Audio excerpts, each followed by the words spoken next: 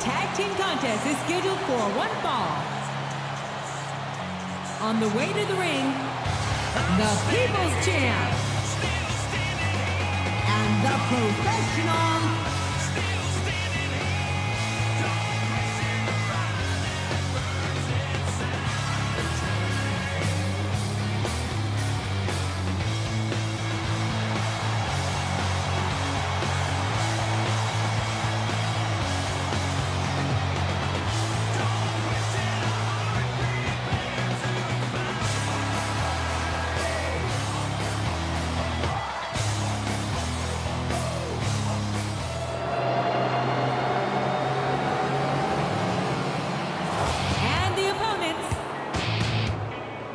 The Man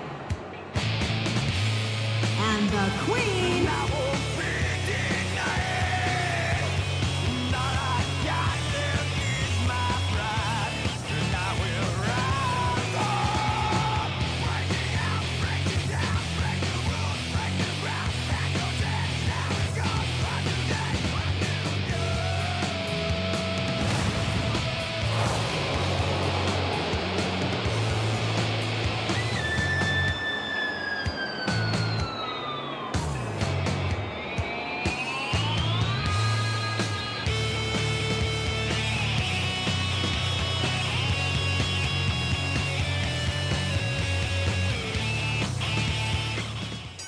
All right. Oh my God! McCain comes right out. Oh, Obama's tax reforms aren't going to help him out of this mess. He's going to need to get ferocious and as they say on the street, get crunk with his change movement. He's already struggling. McCain. Oh my! McCain is brutal. I thought he couldn't lift his arms above his shoulders, but apparently he's been lying to us. The war veteran still got a couple of tricks up those sleeves.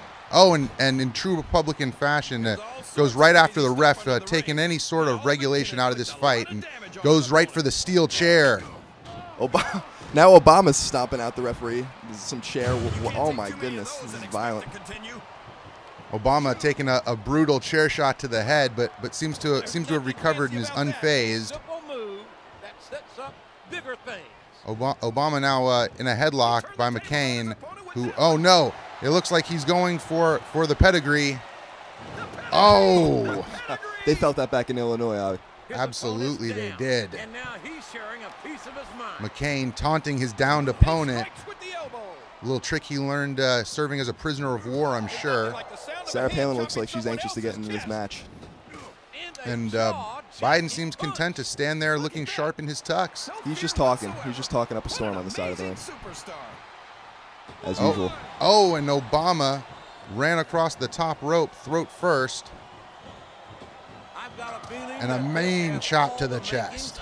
Seems like there's a third-party fan in the crowd with a Vince for President sign as well. I wonder what that's all about. I hear Vince could be on the ticket in 2012.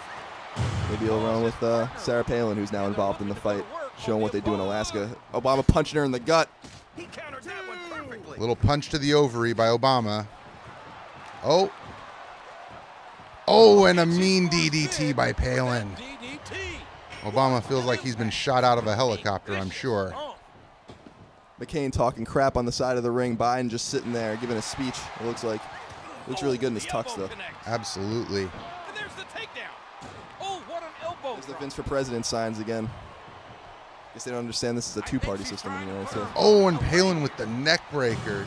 She really is taking it to Obama here. Maybe a sign of what should have been with the ticket this year.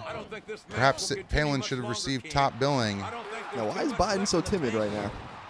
Is he going to ever get involved in this fight? I'm thinking that Biden may have taken his strategy from the debates a little too far here. Maybe being a little too passive, a little afraid to take risks. Clearly. Palin dominating the action in her opponent's corner. Smashing the ref in the head with a clothesline. And again, she turns the table on Obama. Oh, Obama taunting McCain, ends up wrapped in the back of the head with a big steel chair shot. This man can take a lot of punishment, as we've seen from the primaries. He is resilient. We'll give him that. See how much he can take, though. Looks like. And Biden is finally getting into the action. Uncle Joe Biden going at it. Oh, but McCain goes right after him.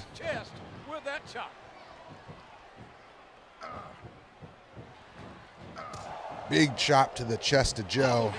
You think this is what they did to John McCain in Vietnam? Is that why he's so violent? I think that this might have something to do with it. Oh, referee's calling for the rope break as McCain's got him in a figure 4 leg lock, but McCain's ignoring the referee's instruction and won't break the hold. You can look at any professional sport you want, JR, and you won't find more stomping on his opponent while he's down. McCain truly is ferocious. McCain is incredibly agile and dexterous for a 73 or 74-year-old man, is he not? Absolutely. I've got to say I'm very impressed. You wouldn't expect such athleticism out of such a so what's the right word here? Old? Oh, yeah, well, yeah, old. I was thinking perhaps flabby, maybe short. Although I don't know that height has so much to do with it. But he really is exhibiting quite an amount of athleticism for a man his age and in his physical condition. Well, there's no doubt he is a war hero. He did survive a trying time in his life, and but the question, Mr. Moriarty, is can he survive this election? Well, we'll see. He's surviving this fight for sure. Joe Biden looks like he's on his last leg here. Sarah Palin's really giving him the business. It looks like Team Change should have invested more heavily in their defense fund, as the Grand Old Party is really taking it to him tonight. This is not pretty.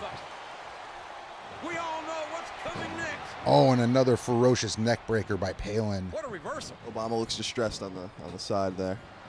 McCain looking a little more confident. Looks like Obama is getting ready to tag back in, or trying to make the tag in to save his hopes here for this presidential SmackDown main event. McCain back into the action. Biden's hot, but can he get to his corner and tag Obama back into this thing? Oh, he's got him to the corner, and here's the tag. Oh! What a brutal drop to the knee, a little gut-buster action by Team Change. I haven't seen so much democratic violence in a good 30 years. Jimmy Carter, think. Oh, man. I think Jimmy Carter would be looking to sign a peace accord right here. And oh, Obama is bloodied. Obama has been split wide open. Could this be it? And yes, McCain and Palin have prevailed by pinfall in our presidential SmackDown tag team match. Whoop-de-woo. Whoop, whoop, whoop, whoop.